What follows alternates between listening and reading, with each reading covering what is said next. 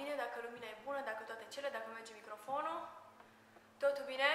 Astăzi povestim despre experiența noastră în Asia Express. Voi răspunde întrebărilor voastre, întrebări pe care mi le-ați pus pe Instagram, pe Stories. Știu că este un video foarte așteptat de voi.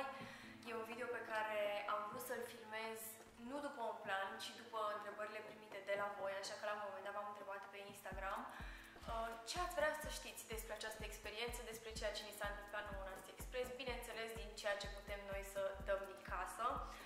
Sâmbătă asta începe emisiunea pe 15 februarie, ora 8, pe Antena 1, așa că să vă uitați la premieră, să fiți acolo cu noi. Sincer să fiu, chiar am emoții cumva exact aceleași emoții pe care le-am avut în momentul în care am plecat către Filipine, prima noastră destinație.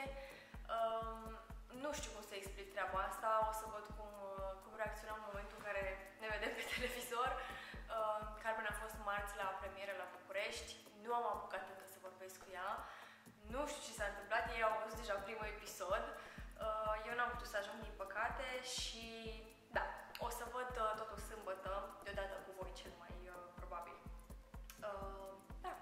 Hai să începem cu întrebările pe care mi le-ați pus voi pe Instagram, sunt destul de multe întrebări.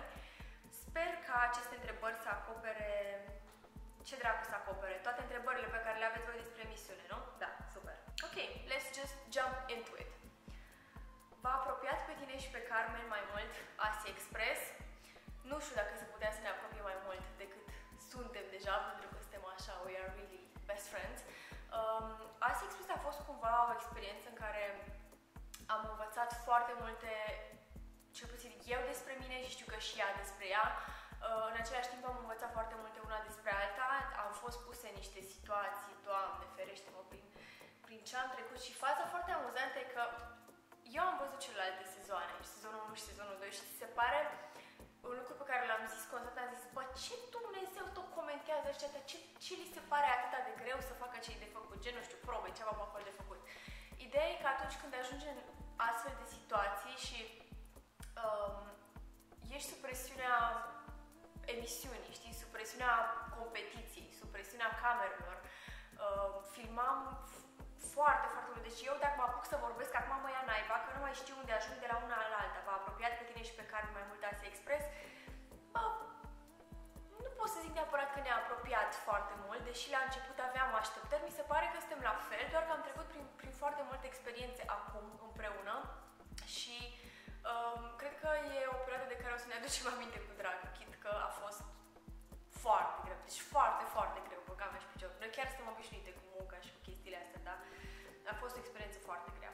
Cât de greu era ghiozdanul, apropo de chestii grele, și unde este acum?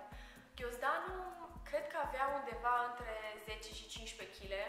Ghiozdanul meu a fost, cred că mult timp, cel mai greu din competiție. La un moment dat am început să-mi scot din el tot felul de lucruri.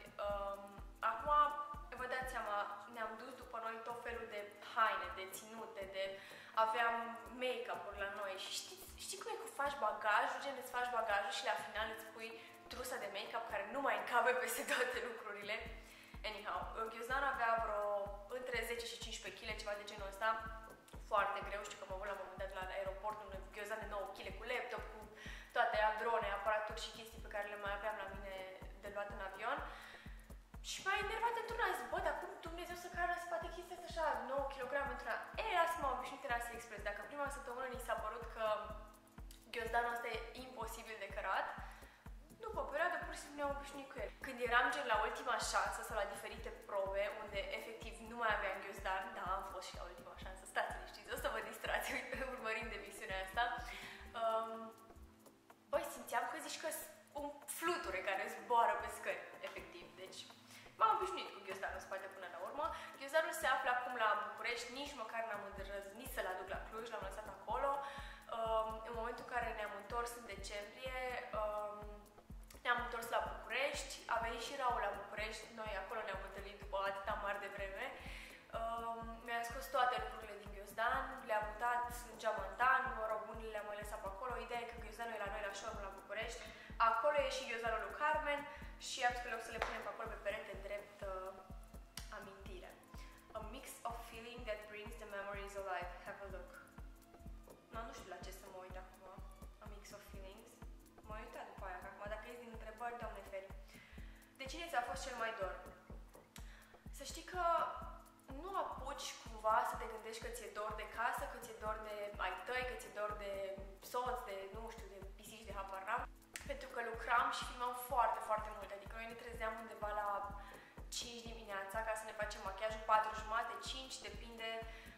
Pe 7 trebuia să fim gata, dar trebuia să avem în același timp filmat și micul dejun, care mai dura o oră de obicei, micul dejun cu localnicii. De dimineața până seara, efectiv, stăteai și filmai, aveai probe, primeai plicuri de la cine, mergeai de colo-colo, nu te gândeai, până n-apucai cumva să te gândești foarte mult la casă. Singurele momente în care m-am gândit și cred că și Carmen s-a gândit la casă a fost atunci când ne puneam în pat. Efectiv, atunci aveai 10-15 minute înainte să adormi, pentru că, crede-mă, erai obosit rău de tot. Și atunci mai prindea așa cumva să te gândești că, mamă, mi-e dor de casă și așa. Dar cred că mai greu le-a fost celor care au fost aici în țară. Cred că mai greu le-a fost lui Raul, de exemplu, lui sora mea, alor mei, care nu m-au văzut atâta timp și noi de obicei ne vedem foarte des. Dar, da, noi ne-am prea apucat, nu ne-a lăsat cine să ne fie dor prea mult. Cum poți trece peste acel prag psihologic referitor la confort și igiena locurilor prin care ați fost? Băi, eu am mai zis și în emisiune și o să vă repet și aici pe YouTube. Noi am crescut la țară, la bunici, adică toaleta, vorba bine, buda era în curte. Sunt situații de care ne-am bătut, chestii pe care le-am mai văzut, nu a fost ceva ieșit din comun neapărat. Bineînțeles, nu era confortul pe care l-avea acasă. În primul rând mi-a fost atât de dor de presiunea de la duș, efectiv să fac un duș normal, pentru că, de exemplu, în Filipine, deci dacă se strică dușul sau s-a calcifiat, noapte bună, rămâne acolo, whatsoever. Nu-l mai folosesc, dar am în schimb un butoi cu apă lângă duș și cu cana îți torni apă în cap și faci duș. Asta era unul la mână, deci peste tot general valabil. Am făcut duș, Filipino shower, dușul ăsta cu cana, de storn cu apă în cap. Nu a fost, vă dați seama că n-a fost o situație comodă neapărat, dar știam până la urmă unde mergem, știam că emisiunea asta nu o să ne ducă cele mai luxuriante și mai ofertante locuri. Depindea de noi, de traseu, de unde am rămas la sfârșitul cursei, cum ne găseam cazare și unde reușeam să stăm. Și da, am trecut și prin momente în care am zis, păi, nu pot să intru în baia asta și să fac un duș, nici măcar cu șlap. Și atunci, ce să vezi, trăiască șervețelele umede, au fost cele mai bune prietene ale noastre. Reușești să te descurci cu 50 de cenți pe zi. Băi, asta a fost o situație care la început mi-am pus și eu multe semne de întrebare și m-am gândit cum naiba o să reușim să ne descurcăm cu o sumă atât de mică. Până la urmă erau în jur de...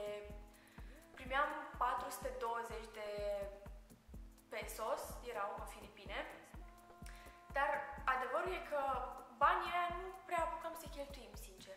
Noi de fiecare dată când ajungeam, adică mâncam dimineața și seara, clar, de-a lungul zilei, de cele mai multe ori nu apucai să mănânci pentru că erai în cursă. De exemplu, noi am avut multe momente în care oamenii care ne duceau cu mașina erau super binevoitori și ziceau gen, dar nu vreți să vă luăm ceva să mâncați de la un fast food sau o chestie de pe drum sau așa? Și am zis, păi nu, preferăm să mergem înainte, să mai facem câțiva kilometri decât să ne oprim la fast food să mâncăm sau știu eu pe unde.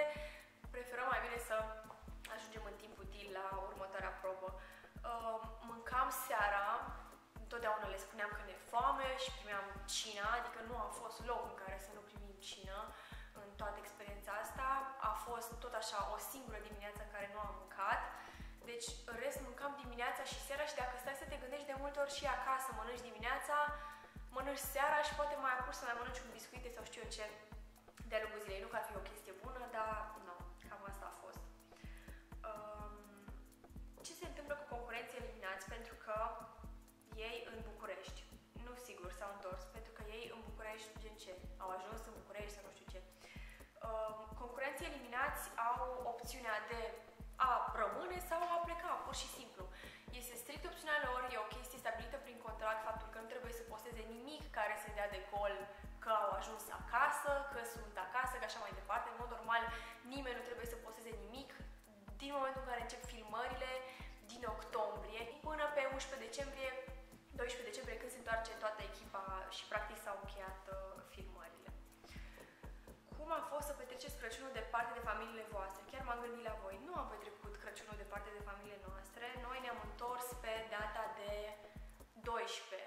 decembrie. Deci în 12, în 13 deja Raul ajunsese și el la București.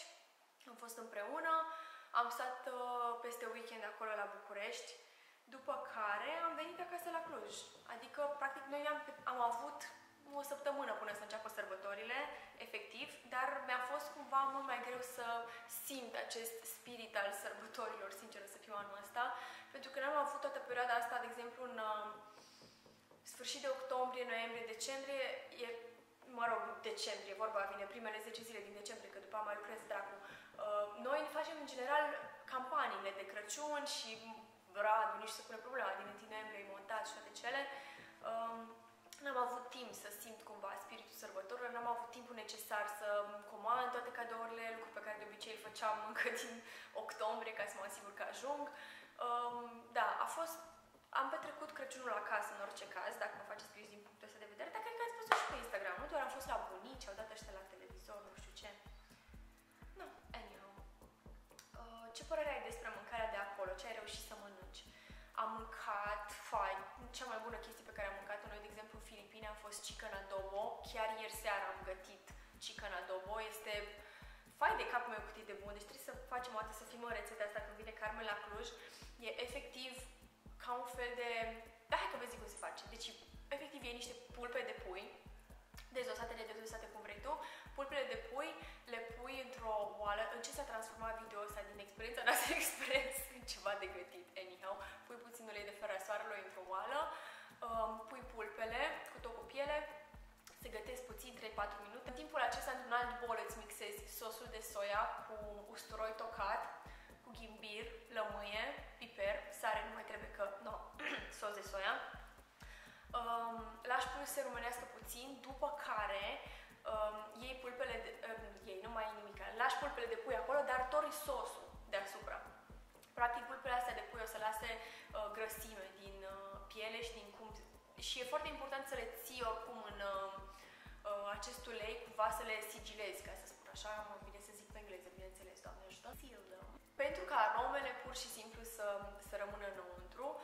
Grăsimea asta de pe pui, din nou, dă o aromă foarte bună, puiul o să fie învelit în toate aceste arome, turnăm pe deasupra sosul de soia cu usturoi, cu ghimbir, cu piper, cu toate cele și îl lași 25 de minute cu capacul pe foc, timp în care pui niște orez la fiert, l-am făcut în Thermomix, la abur, a ieșit efectiv genial și e una dintre mâncărurile noastre preferate. Am mâncat foarte bine și de multe ori acasă la oameni chicken adobo sau pork adobo, pentru că este o mâncare tradițională acolo în Filipine.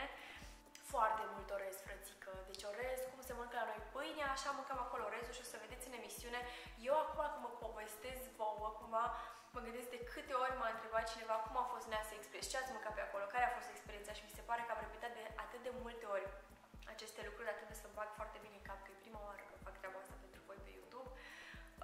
Am mâncat foarte mult orez. De exemplu, dimineața mâncam orez cu ochiuri și cu un fel de crembuși care erau, nu știu cum să vă zic, ca un fel de hârnați băgat în carmin, dar dulce, frate, și roz. Deci se vedea că e sintetic rău. Roșie, când am mâncat la un moment dat o salată de roșii cu ceapă, ai de capul meu, deci zici că, nu știu, îmi lasă gura apă și acum, și cum am întors în țară, efectiv mi-a venit să cred. Foarte bună, dar, da, în general, cam asta mâncam dimineața, orez la orice masă, nu folosesc cuțit, absolut deloc, doar lingură și furculiță și ochiurile și toate taie cu lingura.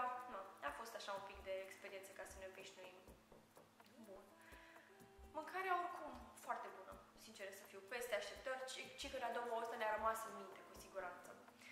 Ce așteptări aveați versus cum a fost de fapt? Ce anume te-a dezamăgit în legătură cu show? Bă, a fost exact așa cum ne-am imaginat că o să fie.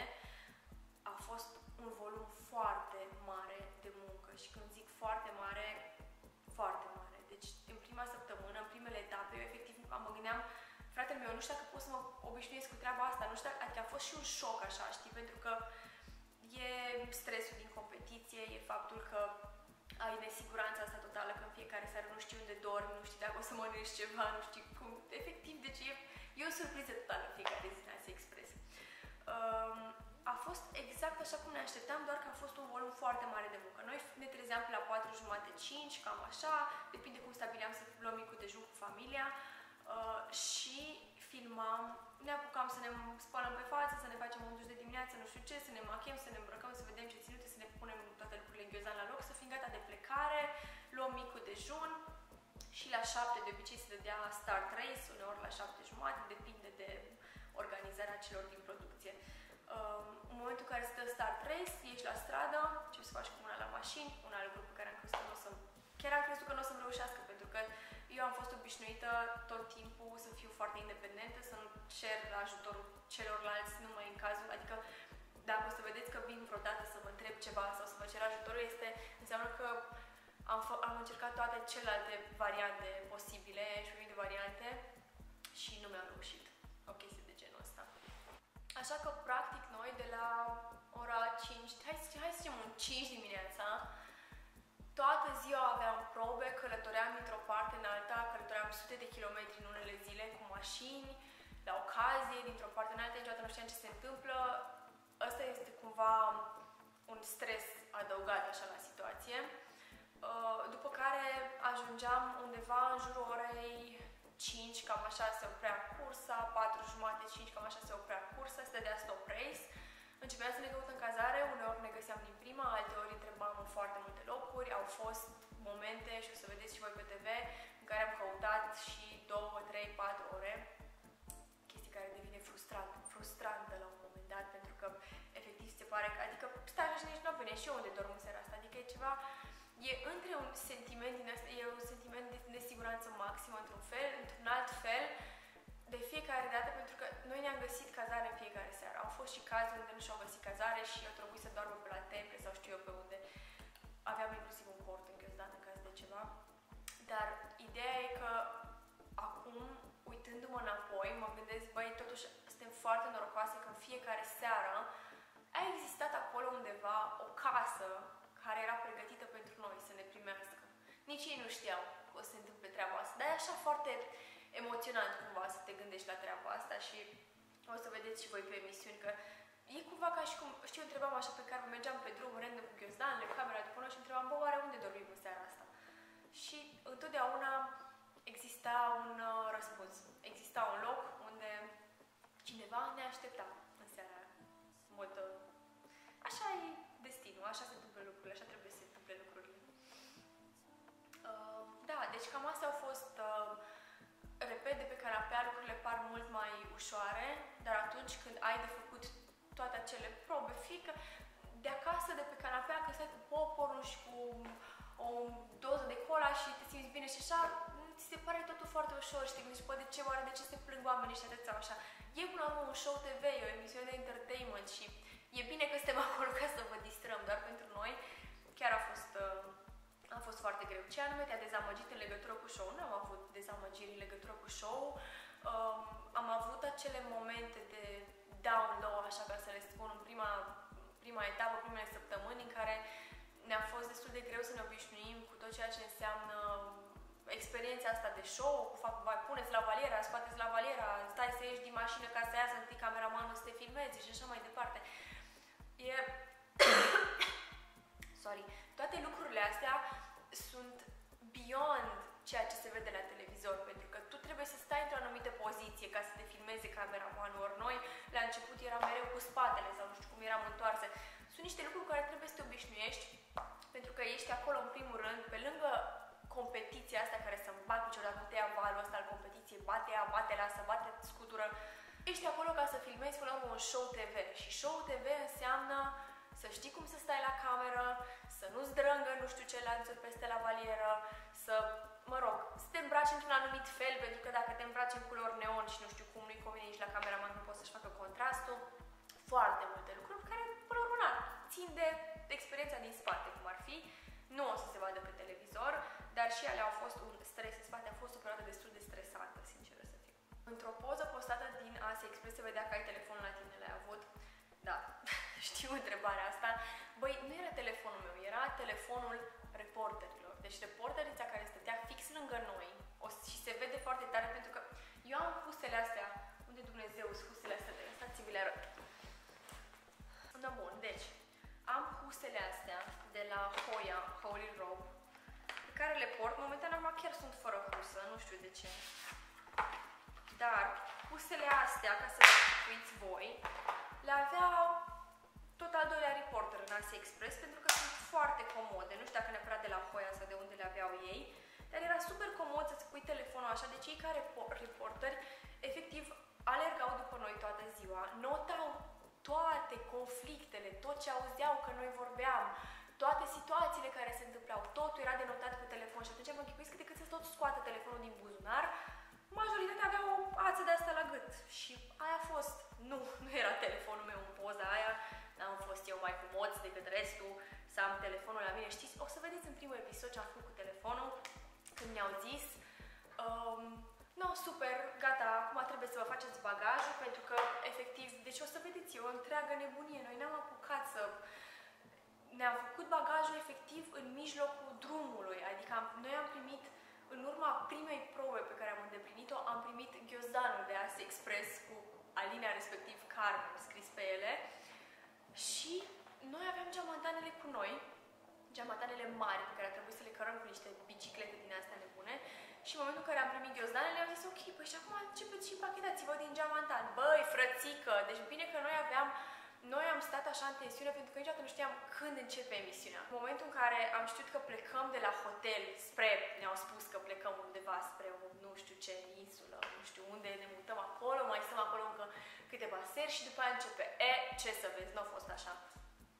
Noi ne-am pregătit, am zis, bă, hai totuși să vedem cam ce am vrea să ne luăm cu noi până la urmă, cine punem în ghiozdan, că erau foarte multe lucruri și am zis, hai să ne facem. Și Carmen și-a pachetat tot într-un geamantan micuț și eu într-o parte a geamantanului mi-am pus cu mine, mi-am aranjat acolo haine, make-up, chestii, bocanci și alte cele. Și a trebuit să ne facem bagajul efectiv în mijlocul drumului. Știți ce am făcut cu telefonul? Când mi-a zis, telefonul nu, căștile nu, trebuie să le lăsați toate. L-am pupat și l-am pus în geamantan. M-am bucurat foarte tare, chiar m-am bucurat foarte tare că am avut perioada asta de pauză cu telefonul, chit că a fost oricum o perioadă stresantă pentru noi, pentru că ăsta e adevărul. Faptul că noi am putut să plecăm și să lăsăm dracu pe pufi cu toate conturile de social media a fost super. Deci telefonul n-a fost al meu, era a reporterului. Va fi postată emisiunea și pe internet sau doar la TV? Emisiunea va fi available pe antenaplay.ro pentru toți cei care ne urmăresc din afara țării și nu au acces la postul de televiziune. Pentru țară vom avea, bineînțeles, sâmbătă, duminică, luni, marți, începând din această sâmbătă 15, 16, 15, 16, 17, 18, după care o să fie doar duminică, luni, marți. Dar ce Dumnezeu am? Duminică, luni, marți. Pe internet, bineînțeles, vor fi postate pe YouTube tot felul de porțiuni din emisiune, cum au fost și în alte sezoane, poate chiar și emisiuni întregi, însă nu va fi totul în real time, probabil că va fi un delay de câteva zile. Ceea ce vă recomand eu e să vă uitați pe Antena Play, bineînțeles la televizor, dacă aveți cum, asta e cea mai bună variantă, o să stăm și noi acolo live pe Instagram, o să comentăm lucruri, da. Cu cât v-a schimbat experiența? Cu 30%. Nu știu cum să răspund la întrebarea asta. A fost o experiență care într-adevăr ne-a schimbat mult. Pe mine m-a schimbat și pot să vorbesc și numele lui Carmen, că nu știu cum să zic cu cât ne-a schimbat pe amândouă.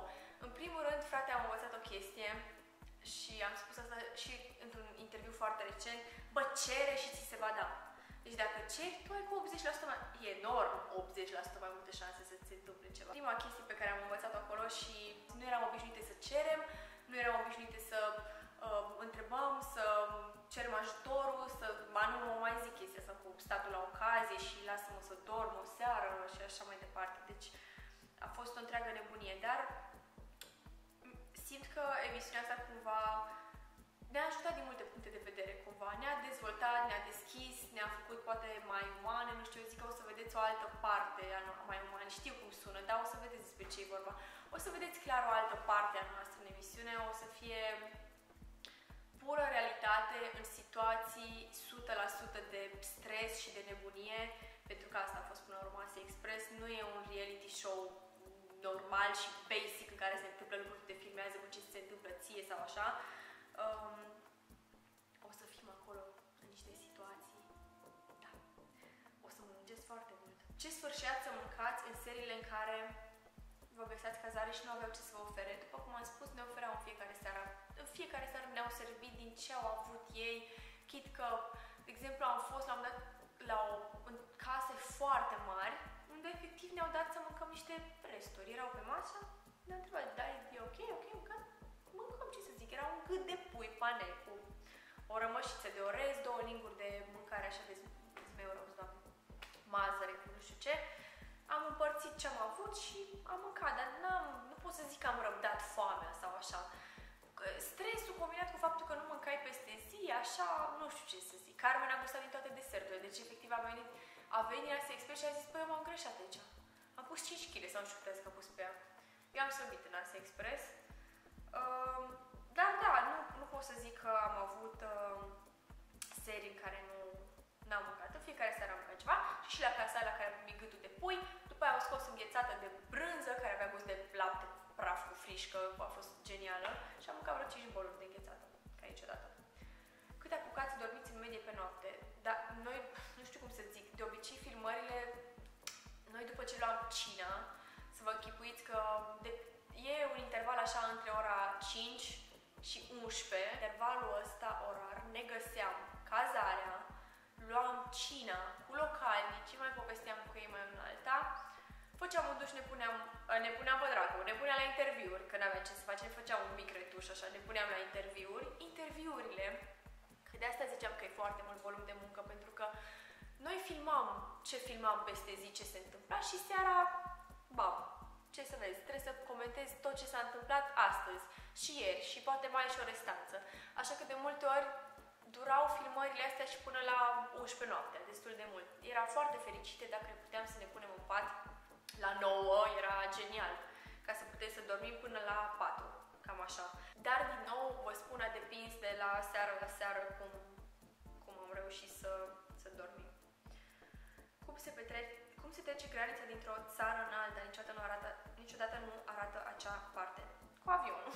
Pur și simplu ne ia pe toți cu un avion. A fost un avion Ase Express, ne-a luat pe toți și ne-a mutat în Taiwan. E o chestie care nu se arată, bineînțeles, pentru că e o chestie care ține de organizare și de producție, adică nu e niciun fan să ne vezi pe noi în avion, amețiți și gândindu-mă, ai de capul meu cum ajungem și cum trecem mai departe.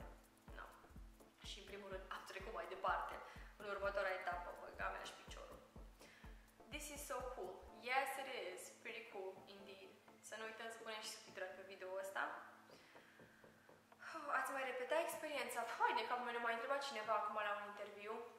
Am făcut recent un cover pentru luna martie, pentru o revistă din România și în interviu tot așa întrebări despre Ase Express, despre prietenia noastră, despre nu știu ce. Și Carmen mea zice, da, m-aș mai reputea, bă, nu m-aș mai duce niciunde, de ce să mă mai duc? Am fost odată, mulțumesc frumos, m-am distrat, m-am stresat, m-am dat peste cap, am plâns, am râs, am făcut de toate. Nu m-aș mai duce încă o dată. Carmen a zis că să nu duce, dar măcar așa pentru o săptămână. Dar cine te mai atragă pentru o săptămână? Bine, a fost foarte fain, o zic, chiar a fost o experiență life-changing. O chestie foarte faină care mi se pare că am învățat-o din Ase Express e faptul că, bă, n-ai cum să cunoști un popor dacă tu mergi la hotel, în resort și stai acolo și mănânci în primul rând, de exemplu, ce am mâncat noi în Boracay, pentru că de-aia ne-am luat câteva zile de vacanță după ce am terminat cu emisiunea, ca să nu venim cu feeling-ul ăla nebun de, știi ce zic, din Filipine. Deci, efectiv, noi am mâncat mai bine la casele oamenilor și în adobo decât la hotel, la Shangri-La. Deci, da, ce să mai zic. Care a fost cea mai grea provocare? Cea mai grea provocare a fost cumva toată schimbarea asta de care am avut parte, faptul că am fost plecate atât de mult de acasă, eu n-am mai stat despărțită un timp așa de lung de Raul. Da, era, cred că cea mai mare provocare și o chestie zilnică care te urmărește din spate, cumva nesiguranța asta că nu știi unde dormi, nu știi ce mănânci și nu știi ce se întâmplă în primul rând. Cea mai negativă experiență pe tot parcursul concursului cred că a fost momentul în care jucam la un joc de amuletă și trebuia să facem niște scufundări, care mi-a avut un atac de panică, de fapt în un moment a fost un atac de panică în cel mai adevărat sens al cuvântului și faza e că a fost un atac de panică în apă. Păi, când se întâmplă ceva la un reality show, și presupun că vă dați voi seama de chestia asta, primul lucru pe care oamenii nu vii să te salveze sau să zică că ești bine sau nu știu, ești bine, nu-i pasă la nimeni, toată lumea te filmează, cu camerele să prinde momentul. Ăla a fost una dintre noi trebuia să intre, să recupereze niște obiecte, cealaltă trebuia să stea pe mal și să le pună într-o anumită ordine sau chestii de genul ăsta. Inițial am vrut să intru prima pentru că am făcut și noți și o chestie la care știam, bă, clar, mă pricep, hai că mergem înainte, poate și câștigăm. Dar Carmen a zis, bă, nu, hai că mă duc eu, pentru că mă duc eu la prima tură de obiecte, după care mergi tu și facem tot așa schimb. Și am zis, bine, ok, puteai să alegi practic care merge și face treaba asta și care stă pe mână. Și am zis, bine, hai că facem cu schimbul. Și a fost așa un moment pentru că ea era în mijlocul bazilului și am văzut așa că nu mai putea să respire și m-am panicat și eu stăteam pe margine, am zis, bă, da, nu se întâmplă nimic, nu ajută nimeni, care e faza? Adică stăteam așa și la Gina timp în care ceilalți concurenți își făceau treaba, bineînțeles. Și am zis, ok, dar noi pot să intru eu în loc cu ei, adică să vină la mal și să stea, aranjeze ea obiectele, să-și revină până la urmă, despre ce vorbim. Da, a fost un moment în care, efectiv, nu știu, îți dau lacrimile pur și simplu și o să vedeți și voi când o să apară pe televizor, că e un moment foarte, nu știu, a fost un moment care oricum mi-a rămas în minte din toată experiența asta și l-am marcat ca fiind un moment negativ, sincer. Top 3 obiecte care v-au lipsit mai mult, în afară de telefon și de laptop. Telefonul, după cum am zis, și laptopul nu ne-au lipsit absolut deloc, chiar ne-am bucurat că am putut să avem parte de experiența asta, să nu mai avem acces la telefon, a fost cum așa o blessing, am zis, în sfârșit, zic, ce-o face noi acum când mai avem telefon? Da, zic, ne-am uitat la stele, nu știu, când o să fim cazate pe acolo prin sat, o să ne uităm la stele, o să admirăm natură, o să ne bucurăm de liniște și de pace și de... Deci obiecte, e greu să zic obiecte care mi-au lipsit așa, în afară de laptop și telefon. Pe telefon, dacă aveai acolo, erai boss, aveai GPS, aveai tot, dar nu astea erau regulile emisiunii, fără telefon, fără nimic. Ce Dumnezeu putea să-mi lipsească? Multitudinea de haine pe care puteam să le schimb de acasă, nu știu, peste tot unde mergeam trebuia să ne spălăm hainele, să ne le punem la uscat, să găsim variante, mai ales în Filipine era clima asta tropicală, umedă, unde efectiv hainele nu ți se usucă. La majoritatea caselor aveau și uscător de rufe, oricât de săraci erau, aveau un uscător de rufe, ceea ce mi s-a părut foarte interesant, pentru simplu faptul că afară ți se uscau în 3 zile de la umezeală. Și da, asta pot să zic că a fost nasol, că tot timpul a trebuit să ne cărăm după noi toate lucrurile. De multe ori aveam chestii legate ude de ghiozdan, să se usuce pe drum, le băgam prin praf, iar le stricam, dar a fost o nebunie. Un regret de după competiție. Bă, nu pot să zic că am avut regrete. Noi am luptat până la capăt, ne-am distrat foarte tare, am dat tot ce am avut mai bun, am avut momente și momente. Eu de-abia aștept să începem emisiunea să vedem exact ce s-a întâmplat, pentru că în mare am și uitat, sincer, din octombrie, noiembrie, de octombrie am început. Vă dați seama, am trecut deja, hai să zicem, decembrie, ianuarie, februarie, 3 luni de atunci și am și uitat tot ce s-a întâmplat. Regrete nu avem. Am zis, chiar nu avem regrete, ne-am simțit bine, ne-am distrat, am plâns, am râs, am făcut la momentul și eu nu am regrete în general, pentru că la momentul respectiv, alegerea pe care ai făcut a fost cea mai bună alegere în funcție de circumstanțe, să zic așa, știi? Și atunci chiar nu merită să ai regrete vis-a-vis de una sau de alta. Hi Alina, CEUSAN, have you ever been to Milan? Yes, almost every year for Fashion Week. I think I've been like 7 times. Dar nu despre asta e vorba aici. Cum v-ați înțeles cu celelalte echipe? Le cunoșteați dinainte? Băi, ne-am înțeles bine cu toată lumea, sincer să fiu. De dinainte, stai să mă gândesc pe cineva știam de dinainte. Știam pe cineva dinainte? Pe Abagiu îl știam, pentru că am mai lucrat cu el pe diferite proiecte, pe partea de make-up. Pe Spi și pe Ștefania îi știam cumva așa din online, pentru că mi se păreau fani și chiar îi urmăream de dinainte. Pe șef Sorin Bondea și pe Răzvan Fodor îi știam din nou de la televizor și diverse evenimente și așa. Pe Ristei nu îi știam pe frații Ristei, nu le știam pe Maria și pe Lia, pe Nico și pe Alexandra din nou, iarăși nu le cunoșteam. Pe Alex Velea îl știam că a mai filmat chestii cu Antonia. Da. Hai să mă gândesc. Chiore mațele. De ce oare? Cred că mi-e foame. Ai emoții de cum o să te perceapă lumea după emisiune? Bă, sinceră să fiu, sunt convinsă că o să fie cum a fost la toate celelalte persoane și e o chestie general valabilă, pentru că nu ai cum să mulțumești pe toată lumea și asta e clar. O să fie oameni care o să se adune și să zică, da, bravo, foarte tare, am descoperit o nouă parte a ta, o nouă parte a lui Carmen, sunteți real, sunteți nu știu cum. și vor fi în același timp și oameni care o să fie și hater, o să fie și oameni care o să-l comenteze, probabil o să fie oameni care o să fie, pe de-o parte o să ne placă, pe de-o parte nu o să ne placă vis-a-vis de unele situații, însă e o chestie reală pe care ne-o asumăm, pentru că e o chestie, oricum, despre ce vorbim. Noi ne-am bătut de asta încă de la început, când ne-am apucat de online, știu despre ce este vorba, știu că pe TV o să fie o mare, mare nebunie, but we are ready for it. Cât timp aveați dimineața să vă aranjați și să vă machiați și cine vă dădea trezirea? Păi aveam cam cât timp vreau noi. Noi ne trezeam, repet, ca să fim gata în general pe 6 când luam micul dejun, ne trezeam cam pe la 4:30, 5, ceva de genul ăsta, ca să avem o oră jumătate de oră oricum îți ia până deschizi ochii, până te trezești. Eu nu sunt matinală deloc. Deci pentru mine chestia asta, când mi-a zis că mergem în Asia Express, zic că ești nebună, ne trezim în fiecare dimineață la 5. O să fie delir, nu-mi place să mă trezesc dimineața, nu, mai pe scurt. Deci în jumătate de oră mi-a doar să mă dezmectișez de cap, să mă duc să fac o cafea sau un ceai sau ceva, să mă spăl pe față și să mă apuc să mă îmbrac și de machiaj și de alte cele. Deci, practic, aveai timp la dispoziție cât doreai tu, tot timpul îi rugam pe cei la care stăteam în casă să ne trezească dimineața, stabiliam cu ei o oră și le spuneam că îi rugăm frumos să ne trezească dimineața, dacă se poate, la 4:30 sau la 5, ceea ce n-a fost o problemă pentru că majoritatea cazurilor, și o să vedeți că popoarele asiatice ei se trezesc foarte devreme.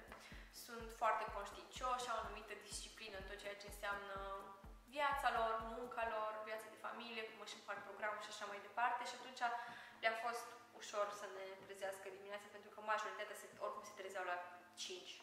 Erau care se trezeau și la 3 noaptea, deci e ok. Aveți unde să vă spălați hainele lejerie intimă? Nu prea.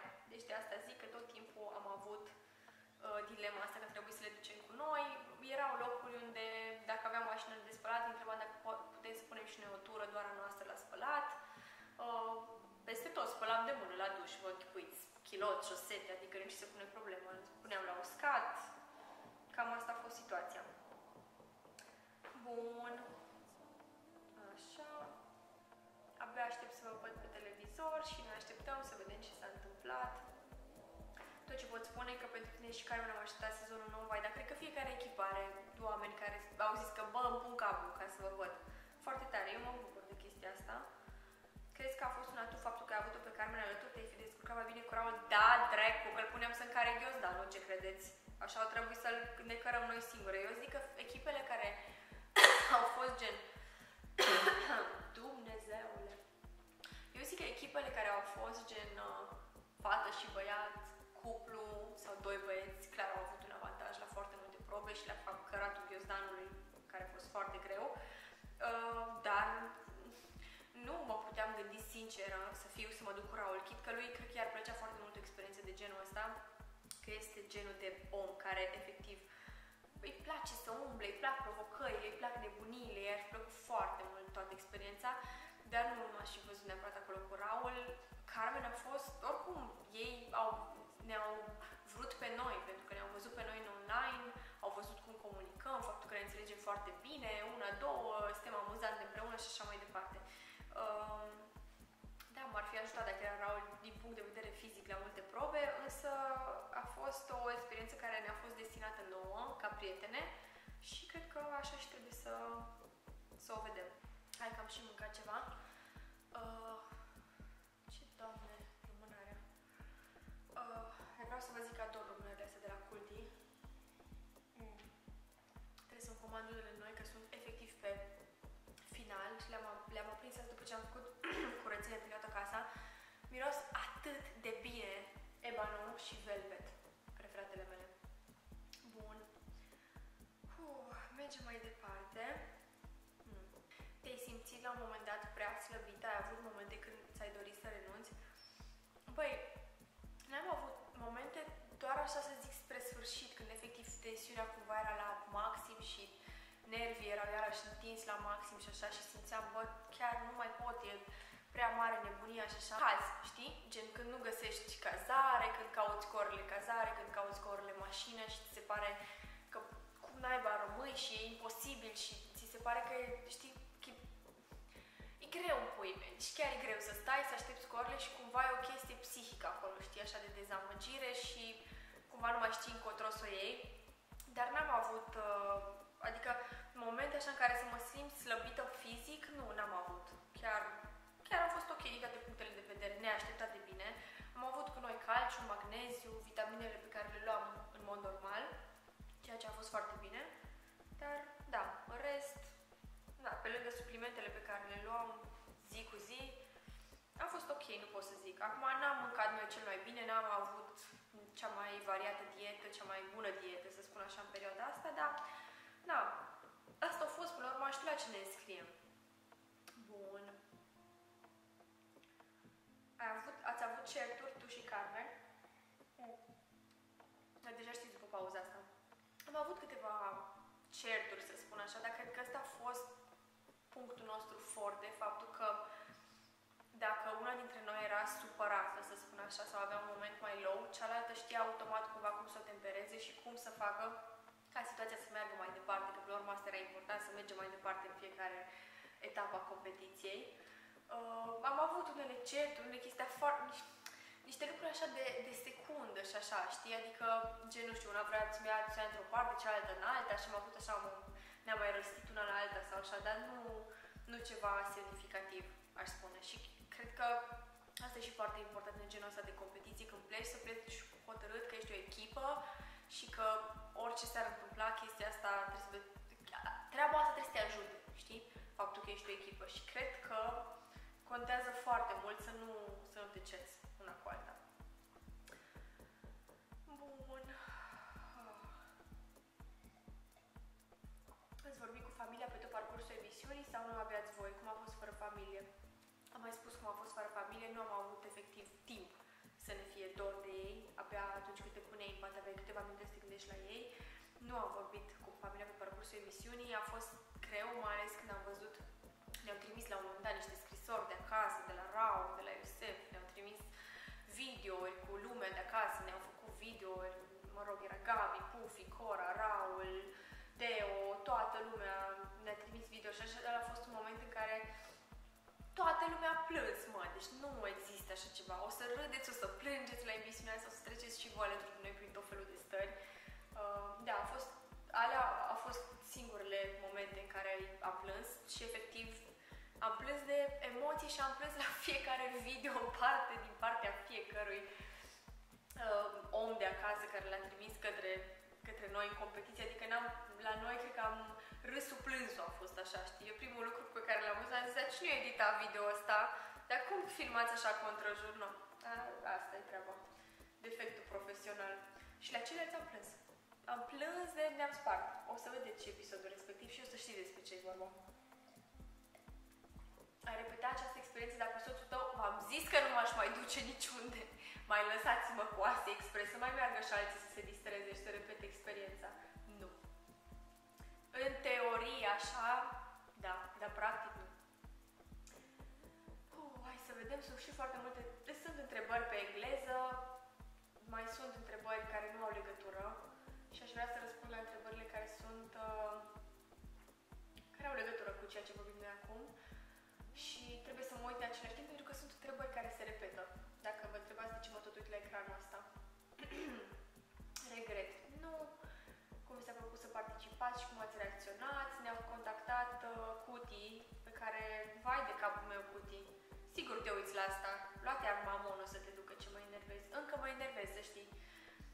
Cătălin de la Antena 1 ne-a contactat împreună cu unul dintre reporteri. A contactat-o de fapt pe Carmen să participăm la emisiune, trebuia să participăm într-un alt sezon, însă n-am reușit să ajungem și până la urmă am ajuns aici, în sezonul 3.